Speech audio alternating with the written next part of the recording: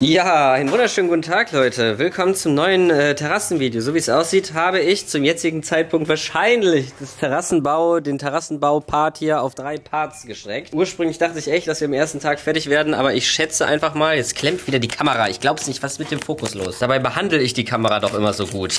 Ja, ich glaube, es sind 3 Parts geworden. Es ist nach wie vor immer noch kein Video von den Terrassengeschichten hier online, aber ich schätze einfach mal, wir haben das jetzt geteilt, weil es einfach zu aufwendig wurde. Leute, wir hatten so viele Probleme. Hatten wir Probleme, aber heute werden wir fertig. Ich war nochmal vorgestern, glaube ich, mit Janning einkaufen und wir haben ein paar Sachen geholt und jetzt wirklich, um jetzt wirklich final die ganze Geschichte hier fertig zu machen. Wir haben neue Füße, weil wir uns gedacht haben, irgendwie ist das doch scheiße, dass wir hier so einen fetten Turm haben. Man sieht hier zum Beispiel, hier ist jetzt gar keine Last drauf und wenn dann auf Dauer hier auf den höheren irgendwie Last ist oder so, dann ist hier keine Last drauf und dann kann das halt irgendwie so arbeiten und dann bewegt sich das vielleicht mit der Zeit und dann ist es vielleicht weg und das ist irgendwie kacke. So, jetzt eine Schraube hier durchzuschrauben ist halt irgendwie auch nicht so Bombe, weil dann, keine Ahnung, die müsste halt dann so lang sein, dass wir halt da immer noch in den Stein reinbohren, ist eigentlich gar kein Problem, fällt mir gerade auf. Da könnte jetzt zumindest auf jeden Fall mal gut durchbohren. Eigentlich könnte man da direkt durchbohren, ne? Es macht aber nicht so Spaß, durch die Gummis zu bohren auch und so. Naja, wir haben auf jeden Fall jetzt noch ein paar Füßchen geholt und haben uns gedacht, hier Gummis weg. Das darf man natürlich nicht in allen Lebenslagen so denken, ne?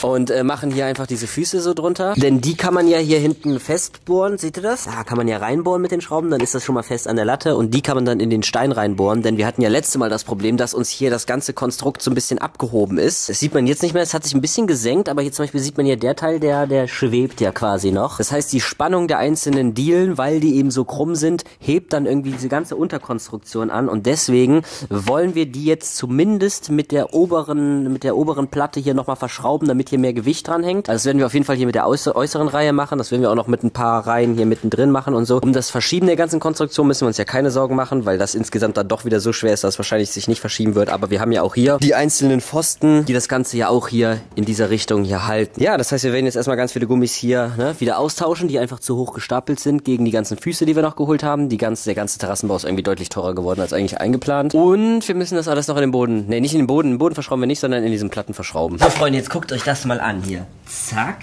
und zack. Ist das ein... Okay, da muss jetzt noch ein bisschen, muss das noch hochgeschraubt werden. Und dann machen wir nochmal extra Löcher hier unten rein. Hier sind zwar jetzt schon Löcher, damit man halt die eben befestigen kann, aber die sitzen zu weit außen. Ich will halt nicht, dass wir die Steine beim Durchbohren kaputt machen, dass die irgendwie aufbrechen. Das heißt, wir machen hier nochmal extra Löcher rein und bohren hier durch und haben jetzt so Schlagdübel. Schlagdübel sind zwar eigentlich nicht das Gelbe vom Ei, aber da geht dann einfach schneller und das muss jetzt auch mal fertig werden.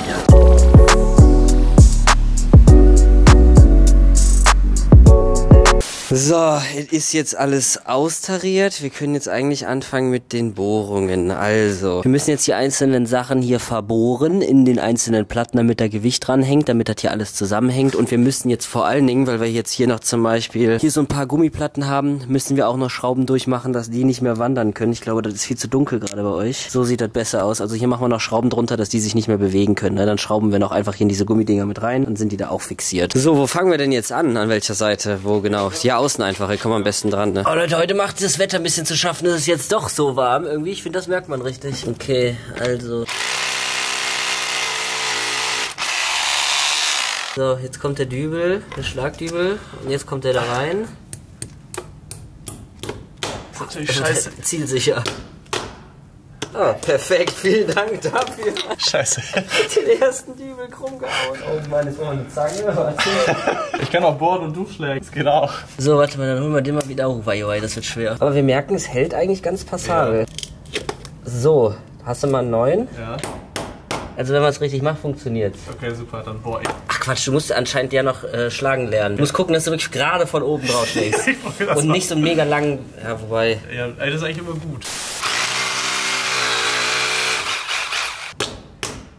Zack. Hammer. So läuft das nämlich.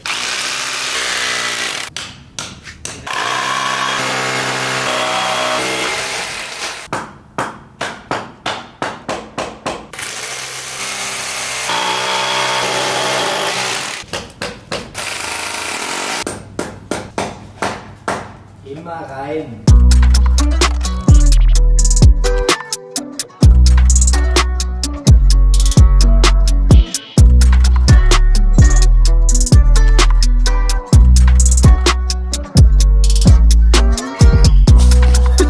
Wir machen jetzt Pause. Freunde, ich würde euch ja jetzt gerne euphorisch irgendwie zeigen, was wir gemacht haben, aber für euch sieht das einfach alles aus wie vorher. Ist halt irgendwie nichts Neues passiert. Wir haben halt nach wie vor immer noch eine Unterkonstruktion. Nur diesmal eine, die auch steht. Also die ist jetzt wirklich hier verschraubt. Was ist das denn? Ah, der ist kaputt gegangen, der Stein. Oh Mann, jetzt nehme ich ausgerechnet einen Stein, der durchgebrochen ist. Oh Mann. Also grundsätzlich ist es auf jeden Fall verschraubt. Was habt ihr denn da? Ja, gutes Beispiel hast du getroffen. Okay, tu mir so, als wäre nichts passiert. Also die Unterkonstruktion, wie ihr seht, ist jetzt hier verschraubt und austariert und alles passt. Boah, der ist aber echt durchgenudelt hier, der Stein. Jetzt sehe ich's erst. Guckt euch das mal an. Ja, also wo ich jetzt eigentlich drauf hinaus wollte, ist, dass wir jetzt endlich anfangen können, die Dielen hier drauf zu schrauben. Ist es nicht ein Traum? Da liegen die Dielen. Hier müssen sie drauf. Wir schrauben die jetzt nach und nach da drauf. Die Unterkonstruktion ist jetzt teilweise am Boden, teilweise an den Steinen fest. Das sollte jetzt eigentlich alles halten hier. Das ganze Projekt zieht sich viel zu lang, Freunde. Es zieht sich viel zu lang. Ach Leute, und eine Sache ist noch passiert. Absolute Verwirrung. Mein Lautsprecher, der ist geschmolzen. Hier war die ganze Zeit der Lautsprecher. Also, Moment, jetzt habe ich hier schon zusammengebrezelt. Also dieser Knopf, der ist ja irgendwie komplett... Seht ihr das? Dieser Knopf hier, der ist geschmolzen. Da sieht man so eine Ecke und so. Der stand vielleicht, naja, für allerhöchstens 2 Stunden da vorne in der Sonne. Und jetzt ist das irgendwie so geschmolzen, dass ich das irgendwie nicht mehr, die Lautstärke nicht mehr verändern kann. Deswegen habe ich den Knopf jetzt hier so reingedreht, beziehungsweise hier so reingesteckt. Aber, jetzt hört mal. Oh, er funktioniert wieder. Er funktioniert wieder. Eben hat sich das so angehört, als wäre der Bass kaputt gegangen, als wäre irgendwas an der Membran. Vielleicht war das auch eben der Song, das sich so kaputt angehört hat. Hey, das ist der Song irgendwie, da kommt ihr nicht mit klar. Keine Ahnung, aber ich glaube, die anderen hören sich nicht so an. Nee, ist nur der Song. Okay, gut, entspannt. Na dann fangen wir mal an mit der Dealerei. Kannst du mal hier festhalten, ne? Tippitoppi, Leute, es steht alles. Jetzt müssen wir immer nur Abstandshalter drunter, beziehungsweise, also es muss drunter und die Abstandshalter zu den jeweils anderen Dielen und dann immer vorbohren und die Schraube durch. Und die Schraube immer in die Oh, scheiße. Es ist jetzt letztendlich immer das Gleiche. Ich würde sagen, das Einfachste ist einfach wieder eine ellenlange, wie immer, Timelapse.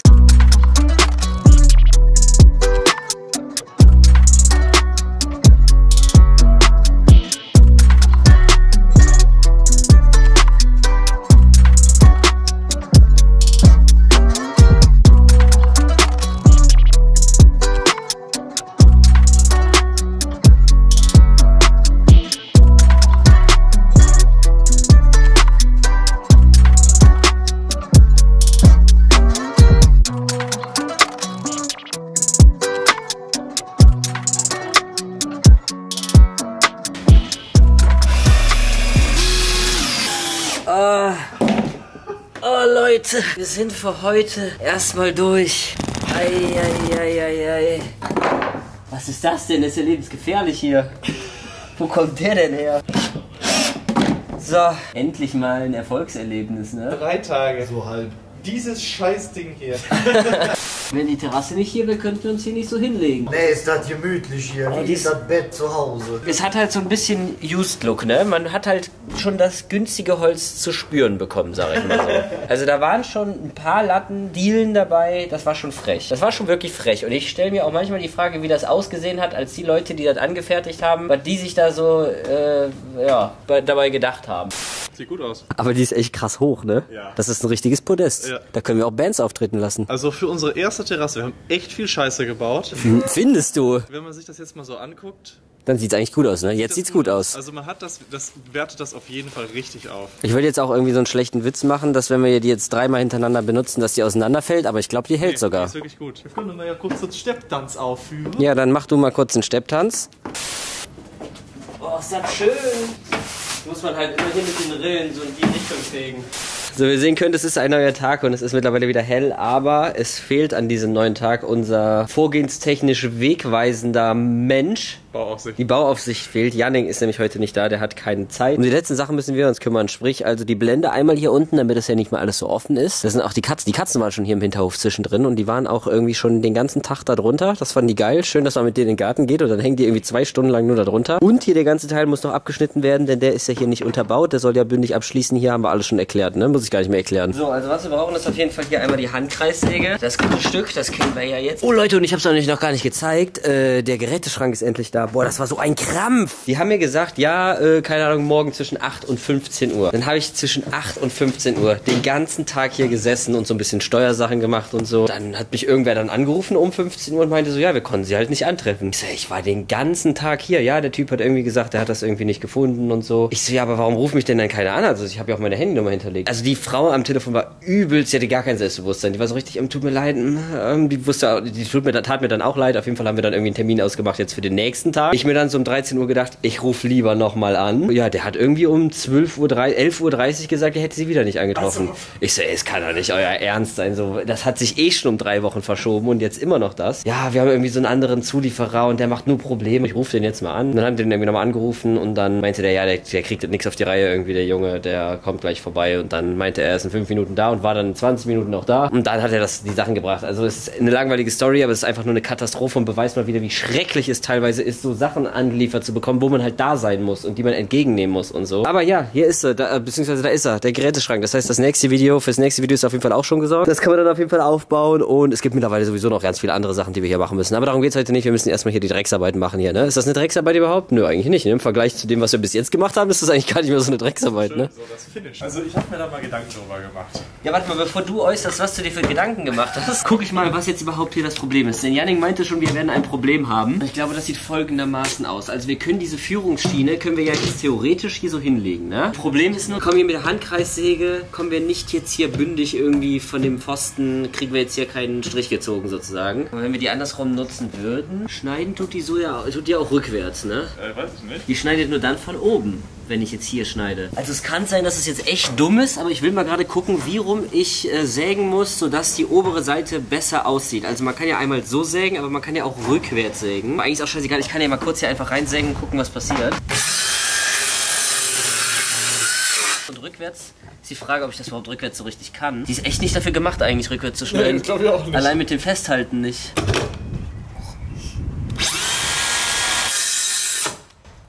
Ne, das sollte man nicht machen.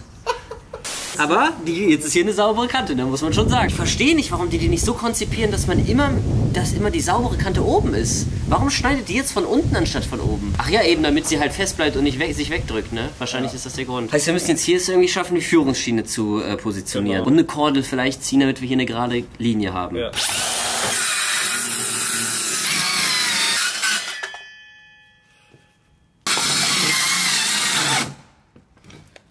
Kann das sein, dass das nicht so geil ist, wenn das nass ist? Oh, Jotto. So, wir haben uns überlegt, weil es jetzt gerade regnet, können wir die Zeit auch besser nutzen, beziehungsweise anders nutzen. Und wir können uns jetzt schon mal um die Dielen kümmern, die mal als Sichtschutz vorne dielen sollen. Leute, jetzt ist die Frage, also so würde es jetzt aussehen, wenn wir jetzt einfach nur die Leiste hier unten dran machen würden, ohne noch eine Leiste unten irgendwie so dazu zu packen. Dann hätte man halt hier unten so einen Abstand und könnte halt hier so ein ganz kleines bisschen den Stein auch drunter sehen, ne? Andererseits, wenn man jetzt hier noch eine Diele beischneidet, irgendwie so ein paar Zentimeter und die dann da unten dran macht, das sieht doch, also erstmal ist das ziemlich, also kompliziert ist jetzt übertrieben, man müsste das halt von hinten mit einer Lochplatte oder so an diese Querdiele, an diese Diele da unten irgendwie festmachen. Müsste da natürlich auch wieder ein bisschen Abstand haben und so, aber dann hat man da unten so eine 4-5 Zentimeter Diele an der Diele dran, nur um diese kleine Lücke da unten zu füllen. Ich weiß nicht, ob sich das lohnt, da extra nochmal was zu machen. Also wir müssen jetzt komplett diagonal auch mit abschneiden. Also ich bin bei 3,15. 2,87. Das schon wieder gemessen. Ich habe das Gefühl, heute läuft es nicht so gut. So, weil wir ja gerade ausgemessen haben, dass das Ganze hier Gefälle hat und jetzt zum Beispiel die Latte da hinten nicht mehr komplett runterpasst und jetzt hier zum Beispiel sehr viel Abstand hat. Also der Abstand ist ja okay, Abstand soll es ja eh haben, damit es nicht gammelt. Weil gerade hier außen wird es ja teilweise sogar ein bisschen nass. Müssen wir die jetzt der Länge nach quasi so ein bisschen diagonal abtrennen. Beischneiden, beschneiden, zuschneiden, ich glaube, ist der richtige Begriff. Deswegen müssen wir das ganze Konstrukt jetzt erstmal wieder so umbauen, dass wir die auch der Länge nach irgendwie sägen können. Und da haben wir uns Folgendes überlegt. Das ist jetzt unsere Überlegung. Da ist auf jeden Fall, da würde Janning auf jeden Fall ganz gut tun. Die schlechte Seite nach oben. Okay. Die Führungsschiene muss irgendwie hier drauf. Ja, wir sind auf jeden Fall ein bisschen überfordert, wie man das jetzt am besten macht, weil wenn wir jetzt hier die Schraubzwinge dran machen, dann kommen wir die ganze Zeit mit der Säge selber gegen die Schraubzwinge. Wir wissen nicht genau, wie man das jetzt vernünftig macht. Wir machen das jetzt einfach mal. Man muss auch einfach mal machen. Die ist ein bisschen schwach, ne? Ah Eigentlich ist das nicht, aber vielleicht liegt es am nassen Holz oder so. Ja. So, jetzt müssen wir das Ganze umpositionieren, weil jetzt hier quasi die Schraubzwinge im Weg wäre. Okay. Ey, bestimmt lacht uns irgendwie. Also da glaube ich wirklich, dass es komplett dumm ist. Weil ich weiß nicht, wie wir es anders machen sollen. Nee, aber hat doch funktioniert. Die hat ein bisschen Probleme, die Handkreissäge. Ich glaube, weil das Holz so nass ist.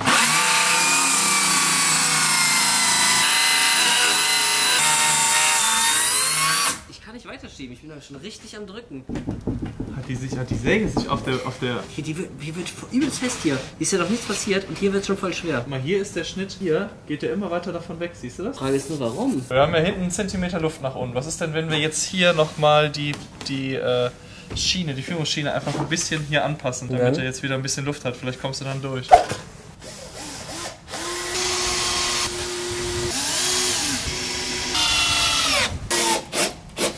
Ist das was? Ich muss sagen, schön ist das nicht. Wie?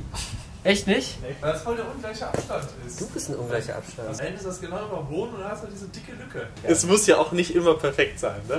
So, also wir ziehen jetzt mal eine gerade Schnur von hier bis darüber. Ich habe irgendwo eine Schnur. Da ist die Schnur und ich habe einen Tacker. Der ist noch besser. Boah, Alter, was hast du für Gerätschaften? Ja. Was ist das elektrisch? Das haben wir noch nie gesehen. Ein Akkutacker. Geil, Taku-Acker. So, jetzt darfst du nur nicht zu weit reinschneiden.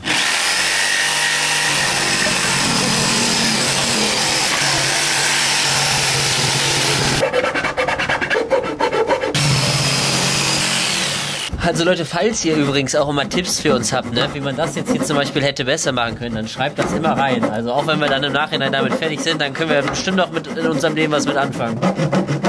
Das hier ist der Zwischenstand. Ich weiß nicht, wie gut man das auf der Kamera kennt. Es ist, ja, da müssen wir hier die Kante noch ein bisschen anpassen, ein bisschen feilen, ein bisschen absägen und so. Aber das sieht schon, ich glaube, das wird schon. Are you ready? Yes.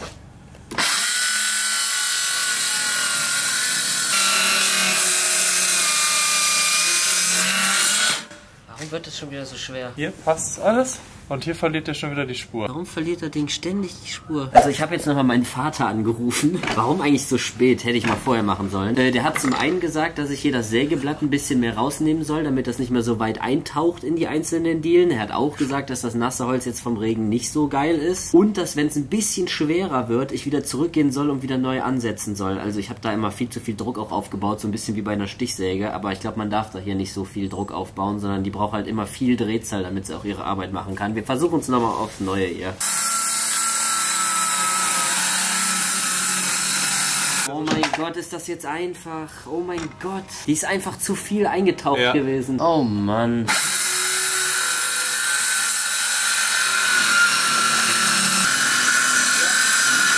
Oh mein Gott, es kann so einfach sein. Oh mein Gott, das geht einfach durch die Butter. Ja, ich sehe es.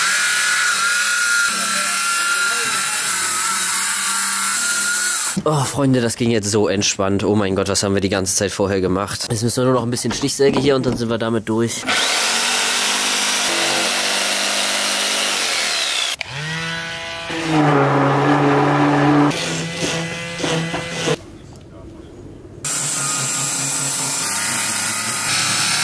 So richtig ätherische Öle irgendwie. Finde ich auch, das ist richtig gut. Das ist Kiefernholz, glaube ich, ne? So Tanne.